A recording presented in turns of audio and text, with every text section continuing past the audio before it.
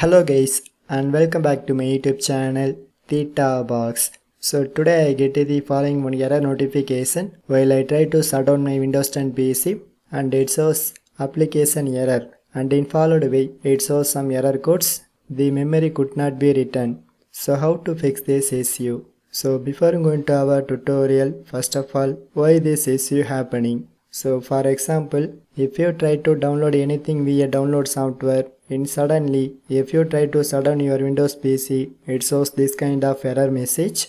So very simple method to fix this error is just open your Windows Run and then execute this command msconfig. So here you can select Services tab and then tick to disable all the Windows services and finally click to save these changes. So once you done these processes, so next you can open your command prompt. But I try to run this command prompt as administrator mode. So now you can enter this following command sfc/scan now and this process may take up to more time, so be patient. So once the process is completed, just one time restart your Windows PC.